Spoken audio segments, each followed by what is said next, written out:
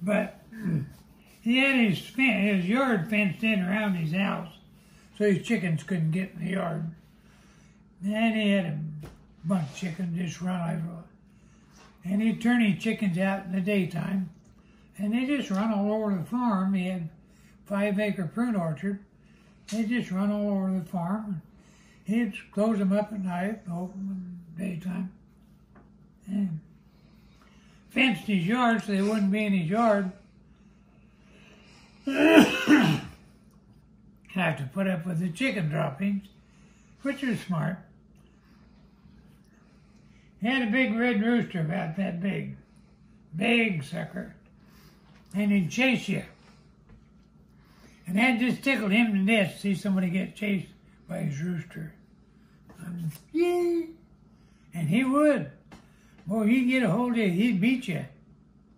And Uncle Thurman, he thought that was the funniest thing that ever happened. Someone would do that, especially a woman with a dress on. Oh, he loved that. For the sights he got to see. Anyway, their outhouse was outside of the yard, out by the garage. And so if you had to go to the outhouse, you had to go outside the yard.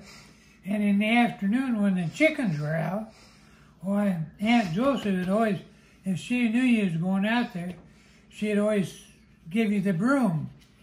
Take the broom along and fight the rooster out. I was in about the 3rd grade, and I was learning to play ball. And I had to go. So Aunt Josie gave me the broom and told me that, watch the rooster. Okay. And this broom was about 9/10 wore out, just kind of the head that she used on. She just used it on the back porch. She didn't take it in half. And here's Dean with his broom. Here comes his rooster. Wing bang, yeah. You know, well, Dean, he's learning how to hit the ball. So he just stands up straight, picks up that broom, and he waits for that rooster to get there, and he knocked a home run on his head. I mean, he hit him first class. Aunt Josie saw it. I mean, that rooster went, ah, rolled over my neck. I mean, he was dead. Dead. Aunt Josie was in the height of her glory. The rooster was gone. She got chased all the time. Oh, he was, I killed his rooster, and boy, you're going to pay for my rooster. Well, Dad jumped onto it, and because of what I did, and Aunt Josie told him, you leave that boy alone. I saw the whole thing happen, and it was not Dean's fault. The rooster attacked him, and he only protected himself. You leave him alone, Lloyd. Don't you dare touch that boy. And Uncle Dale, Uncle Ernie, he had a vocabulary that nobody else used but him. And he was telling Dad about his valuable rooster, and yet not had a kid kill my rooster. And, Aunt Josie, she's sticking up for me. And Dad would like to defend me, but he thinks he shouldn't. And Uncle Ernie, he was gone. Now his rooster's gone. So his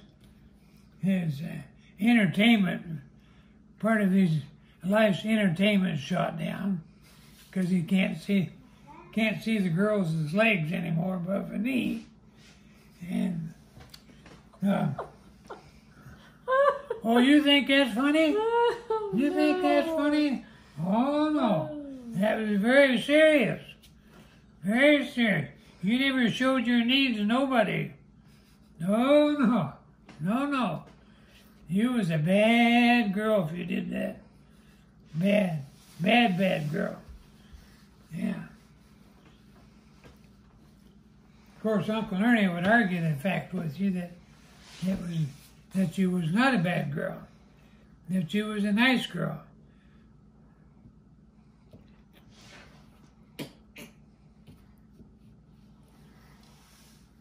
Did the rooster get put in the soup pot? He did.